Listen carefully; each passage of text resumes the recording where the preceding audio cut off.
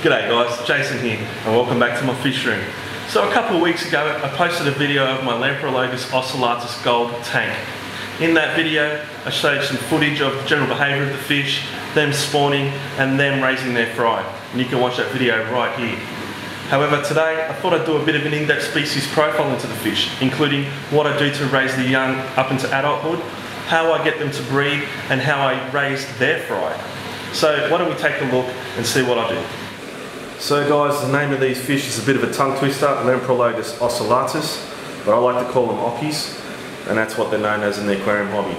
They're a small shell-dwelling cichlid that are only found in a lake in Africa, and that lake is Lake Tanganyikan. There are a couple variants of these fish found in the lake, however the variety I have are obviously the gold type, and these are the most commonly seen Lamprologus Ocellatus variant in the aquarium hobby.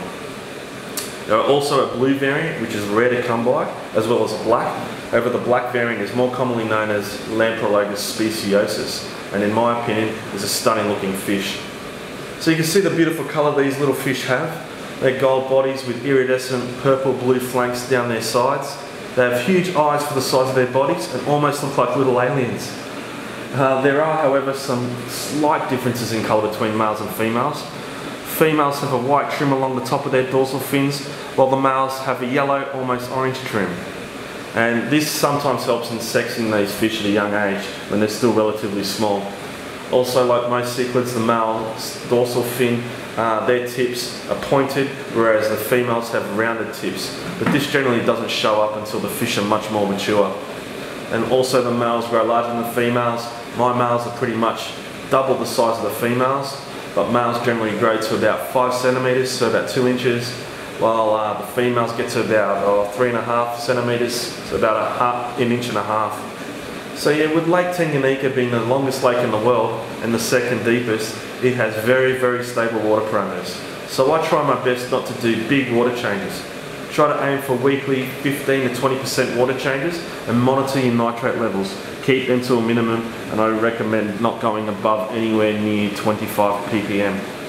I age my water and aerate it for at least 4 days before I use it for my water changes, and I also ensure that the water change water obviously has the same pH, hardness and temperature as the aquarium water.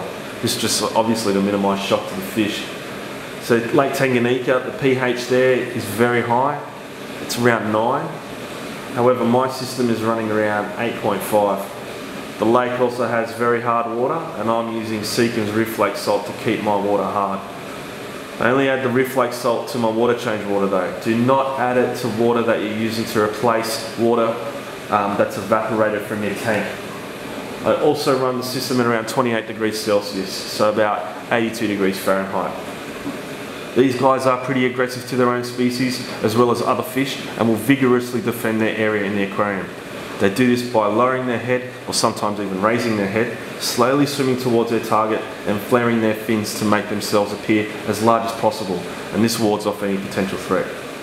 However, if you intend to breed these fish, I recommend buying a minimum of 3 to improve your chances of getting at least a pair, and putting them in a species only tank.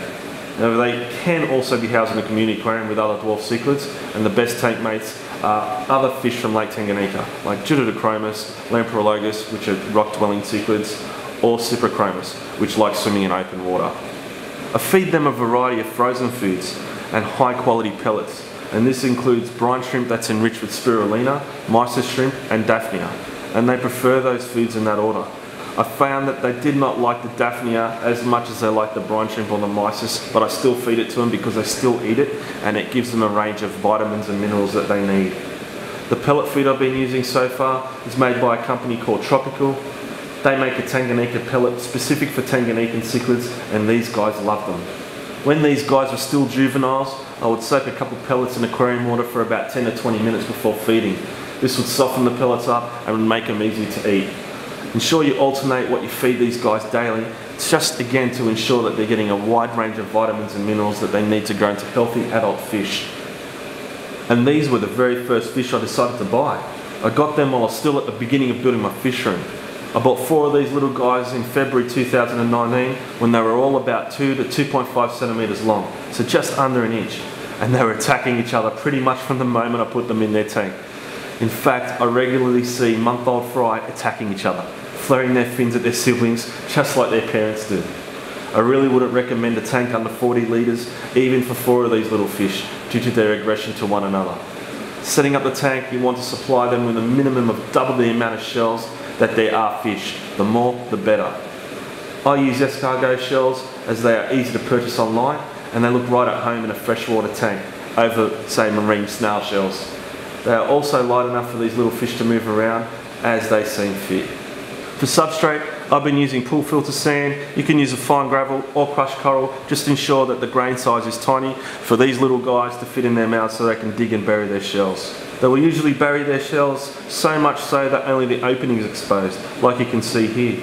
Sometimes they'll also partially block the opening so that only they can fit through it, while other shells that they're not using are usually completely buried, and this stops competition from attempting to move in close by. Also, provide them with a few rocks between shell piles, just purely to break the line of sight. This really helps prevent unnecessary aggression while they're maturing. So as you can see with my setup, I have them in a 2 foot by 2 foot shallow tank with 2 separate areas of shells separated by that large rock in the middle there. This is because the females will also fight with each other.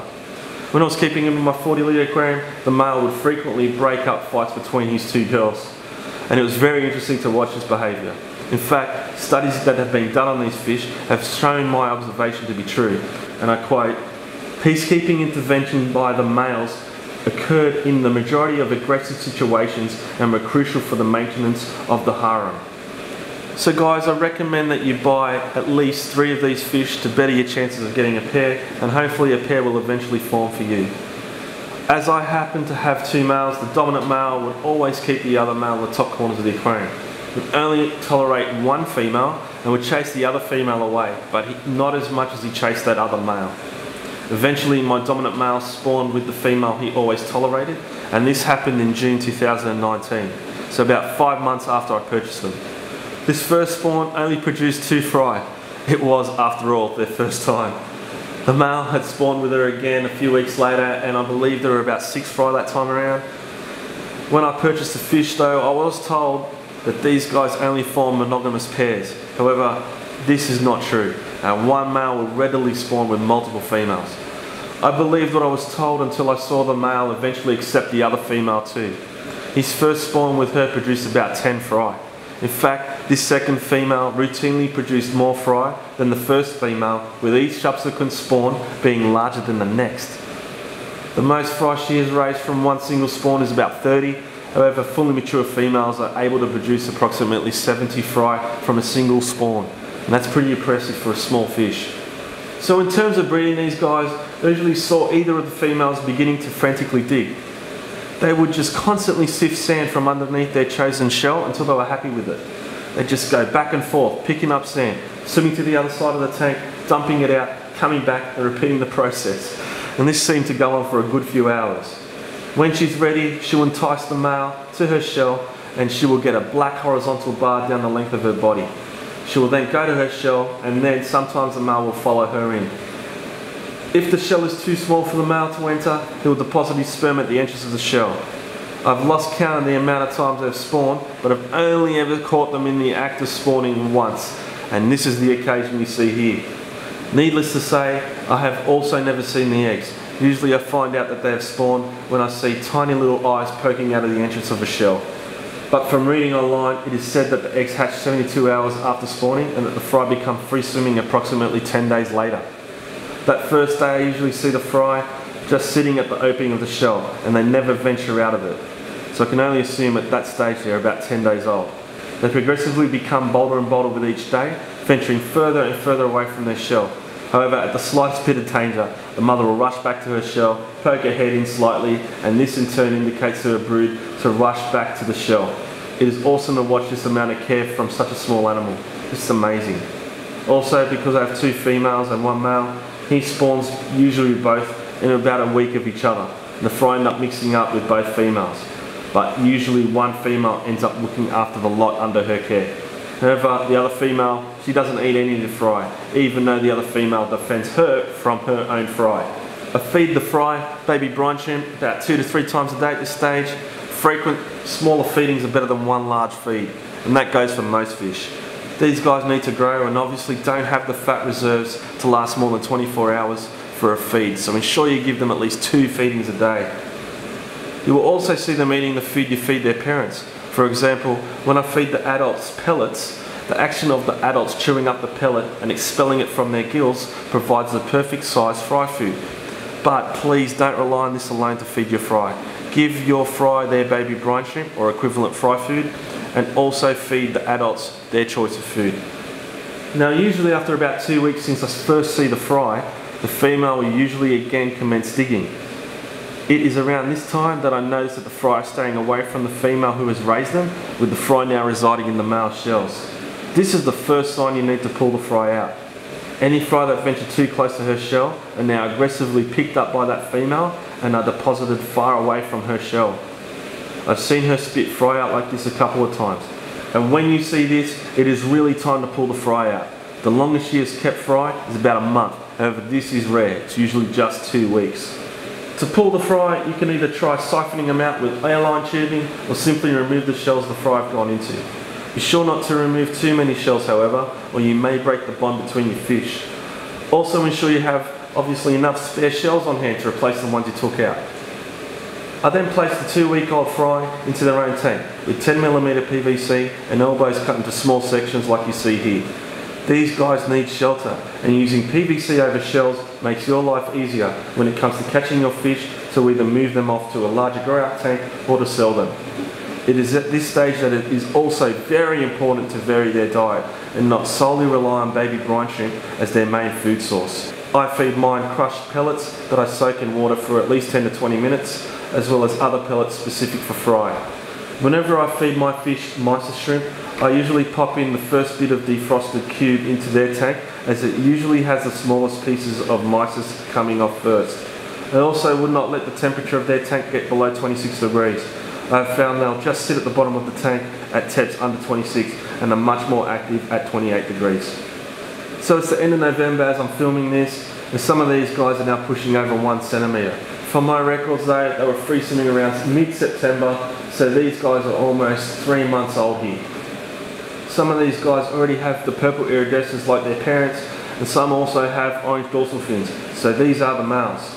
You can already sex them at this young age. So there you go guys, my in-depth species profile on Lamprologus Ocellatus. I really hope you enjoyed that and found it informative. If you did, please hit the like button, comment and subscribe, because there's more informative videos coming your way. Alright guys, that's about it for today. I'm going to wrap this one up now. Thanks heaps for watching, and I'll catch you in the next one. Bye.